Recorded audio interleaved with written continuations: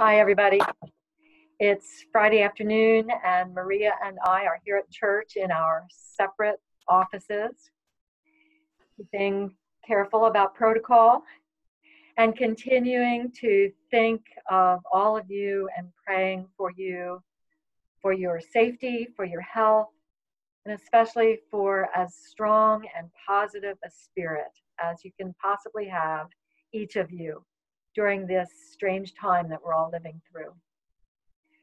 Probably you have already heard about our plans for worship this coming Sunday. We will again be going on Facebook Live. This time we'll start at 9:50 to give everybody a chance to kind of settle in and change any settings and controls that you need to, so that you can see and hear as clearly as you want to. So 9:50 to get situated, and then 10 o'clock will actually begin the worship service. And you will see that there will be fewer of us here in the physical space on Sunday, and that we'll be trying to keep a good distance from each other physically. And for now, Salford is continuing to be Salford. The Facebook Live service was such a good opportunity for our community to be together in the ways that we can these days, and I really look forward to that opportunity again on Sunday. Pastoral visitors are continuing to make individual contacts. Youth groups are beginning to meet online to continue with the fellowship and faith formation that we do. And we're beginning to be in touch with the existing smaller groups in Salford, such as adult Sunday school teachers and table fellowships and small groups, about how those groups can be places of support at this time. I think many of us are experiencing a jumble of thoughts and feelings during these days.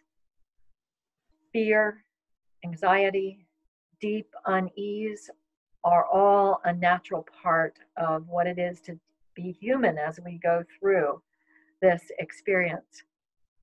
How wonderful it is that we also can still laugh and sing and make jokes and point each other toward beautiful things. Even as we think about toilet paper and bleach and dried beans and an seemingly endless list of provisions that we might need, we are seeing so many resources coming to us from all over. Surely that is God, God with us and God among us. God who has said to us again and again, "Fear not, for I am with you." So many beautiful things have been written and shared in just this past week and a half alone. Here are a couple excerpts from one of them.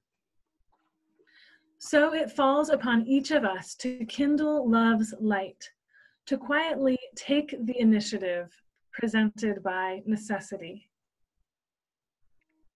How we creatively and carefully respond, even in forced isolation, will define the kinds of people and communities that emerge.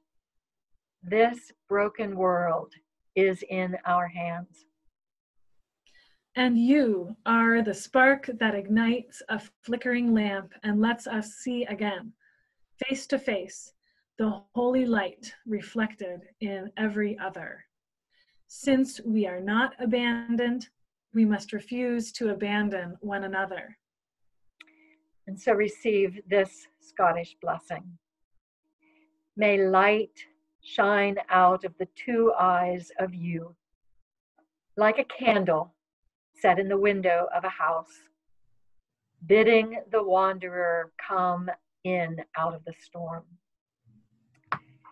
And as the storm continues to swirl around us, let us remember that we can and are holding on to each other firmly and holding on to our God, who is always with us. We wish you well. We think of you often. We are praying for you constantly. Do take care. Be well.